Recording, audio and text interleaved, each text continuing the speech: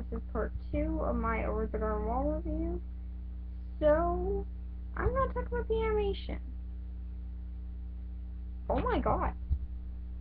I mean, this is Wes Anderson, Fantastic Mr. Fox, meets, Gravity Falls, regular show, and Over the Garden Wall. In a horror, style sort of show for kids. Oh my god, that's one of the coolest collections. That's awesome.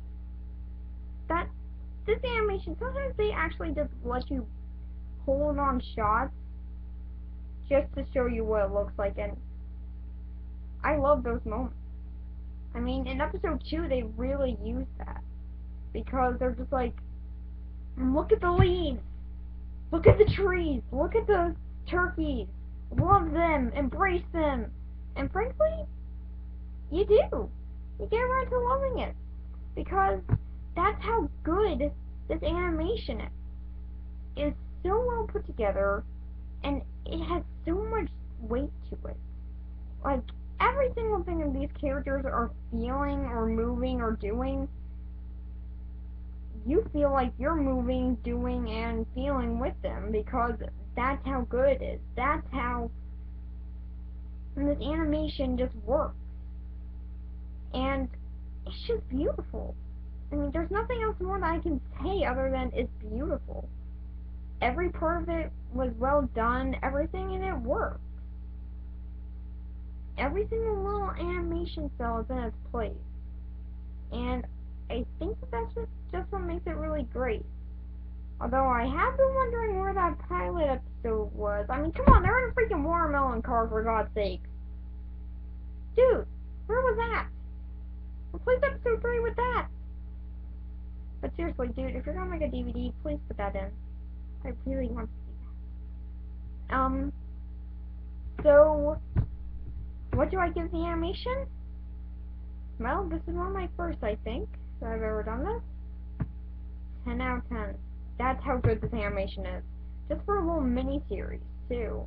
That's what makes it so good, is that it's just a little mini-series. And yet they put so much effort into just making this so beautiful and so... Oh, jeez, I'm trying to think of something else to say about it. It's just so beautiful. I mean...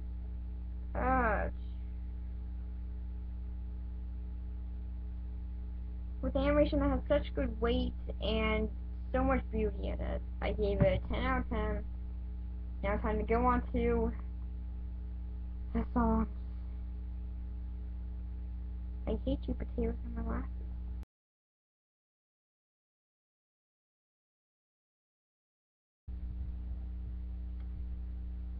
This is the song.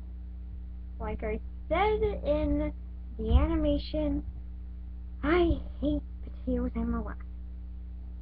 That song was so unnecessary and so random of a choice that I don't even get why they had to do it.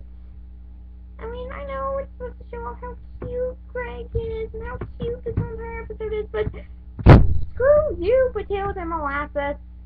You don't have a point. Get a point. If you had a point, then I would like you. You have a catchy tune that seems to stick in my head. But you don't. You don't have a point. So then there are other songs, like The Highwayman, which is actually sung by the Blind Boys Band. Yeah, they got them. Which is 30 seconds, and it's pretty good. It's a pretty good song. Really random.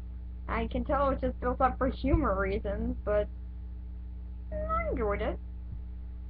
And so then we also have Like Shift, which is in episode 8, which it's alright. Again, it's alright. I mean, it's not the best, but it's okay. And then we have, which other one do we have? The song sung by the weird punk, undead pumpkin cult. Yeah, if you haven't seen the show, then you have no idea what I'm talking about, but it's in episode 2. And then we also have, oh yeah, and the pumpkin cult song is really kind of creepy actually when you really realize in the end. It's really creepy.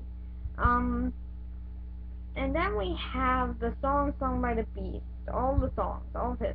Because they're all the same and I love them. They're pretty much all just saying the same thing. I'm evil, I'm in the shadows, ooh. But really, I love that. Like I said, this is a fun, charismatic villain. I love that. And then we also have War's Song in the Tavern in episode 4, which is my favorite episode. It is just hilarious. Like, oh my gosh, my parents weren't related because my mom remarried and they gave birth to my stepdad. Who talks like this? I know it's a song, but oh my god, I thought it was hilarious. And then we also have, trying to remember. Oh darn. Oh darn. The one which is in episode 8. It's too cute. Like Potatoes and Molasses, it's far too cute. It's not necessary. I just don't see why they needed it. Then there is the opening song and the intro and epilogue song, which are pretty much the same. These are beautiful. These are wonderful, wonderful songs. And the same person who did that singing voice was actually the same person who sang another song that I'm gonna talk about, which is beautiful, Over the Garden Wall. It's pretty much just a statement of the whole show. It's just a beautiful song. Look up these songs. They're great songs. You won't be disappointed. Then what else is there? Oh yeah, my favorite. The Beast. Not the song talking about the Beast. I mean in the episode Songs of the Dark Lantern, episode 4. This song is what got you intimidated by the Beast. And this song was dark, yet in a warm, welcoming environment. This song was creepy, yet sung by such a comforting person. This song was this show in a nutshell. Creepy, yet welcoming. Warm, but also dark. Wholesome and gruesome. I love this song. I could listen to this song all day. That's how much I love this song. I learned it word by word. And if I didn't have stage fright, I would sing it right now. But I would randomly break out into song and sing it right now. But it is such a good song, and it builds up so much atmosphere. And that's another great thing that the show had, was atmosphere. So, all in all, my songs, I give that one a 6 out of 10. There were some songs that just weren't needed. And there were some of them that were just there for humor reasons, I get it, but just not needed. And there were some that were really good. And there were some that were okay. So, do I want to go over the Garden Wall again? Well, I've seen the show 5 times. I think that answers my question. Is that yes, I'm going to go over the Garden Wall again. I'm going to watch it again and again because it's that good. It had so much heart, it had so much atmosphere, like I said. It had so much effort put into it, and I still want to see that pilot episode, seriously. I heard it's only like 6 minutes. Dude, release a DVD of the show. Then put that in there, because I want to see that. And I know I'm not the only one. Ugh. Seriously, they're trying a watermelon car. I want to know what that was. But I just really love all the atmosphere and just all the weight that the show had. It had such a it was such a good show. I'm not necessarily saying that they should do this again, but Cartoon Network, make another show like this. Make it longer running, just at least like 20 episodes. Like that'll keep us really interested, and then you'll get much more money that way. But put the same effort and heart that you put into this one into it.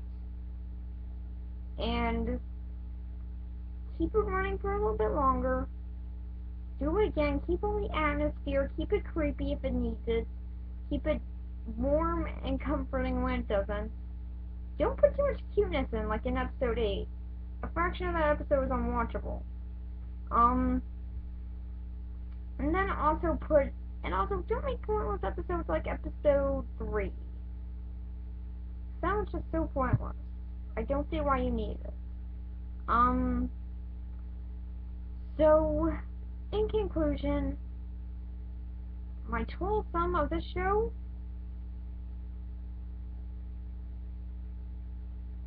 8 out of 10. That's how much I love this show. Okay? And next week I will be doing a movie that I recently found online that I really want to see called Songs of the Sea. And also, the week after that, I'm going to be doing something that, one of you guys, one of the fans, actually recommended that I would watch, which is called Mary and Max. Yeah, one of them recommended that I would watch that, so I did, and I'm going to be doing a review of that the week after. And then after that, please send me some things that you want me to review, because that would be awesome if you guys would just send me something that you want me to review. Please, no pornos, no rated R, no horror, no romance, and no Adult Swim stuff. Just those 5 things. I don't know, I just have a thing with that. I get scared easily, and I hate romance. Or dramas. I don't like dramas. Or else I'll have to suffer through them. So, yeah. Like I said, next week is Songs of the Sea. Next week we're going to be listening to Songs of the Sea. So, yeah. Bye.